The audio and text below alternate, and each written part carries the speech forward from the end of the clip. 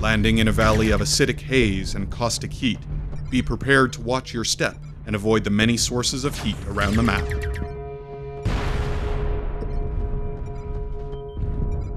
Founded by the now defunct Commonwealth Mining Corporation, the valley of CMO-26 is a lifeless, tide-locked rock, laced with titanium, platinum, and countless other minerals.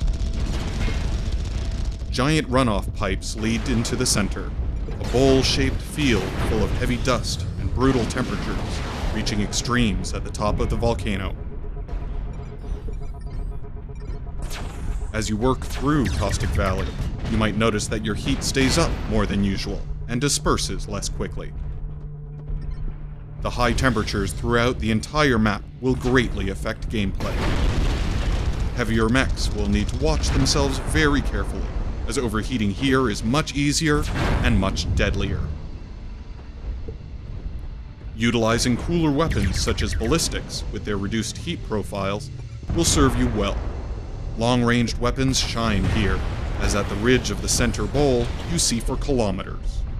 As everything gives off heat, and the haze of the environment is very thick, thermal vision is much more difficult to use, while making it easier to hide your mech in the thermal signature of much of the environment.